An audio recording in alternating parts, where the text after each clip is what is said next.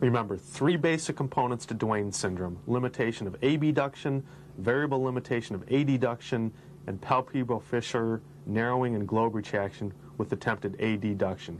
Here's a type 1, consists of limited or absent abduction, normal adduction. Gaze to the left, fairly normal.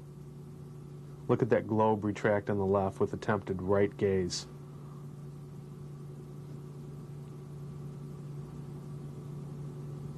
If we were looking from the side, you'd see that palpebral fissure narrow and the globe retract as well.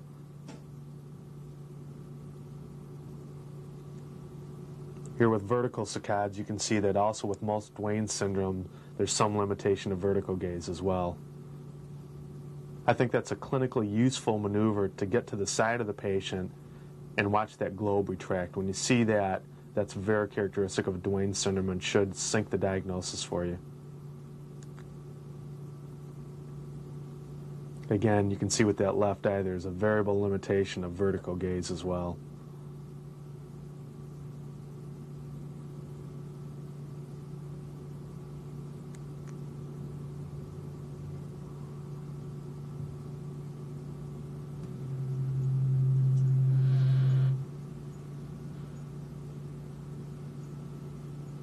Here's another patient with a type 1 Duane's.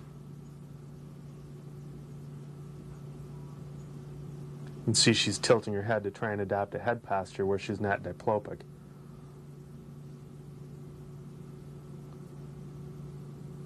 You see she has a fairly significant abduction deficit of that left eye. And that's the characteristic of a Duane's type 1. Adduction is fairly normal.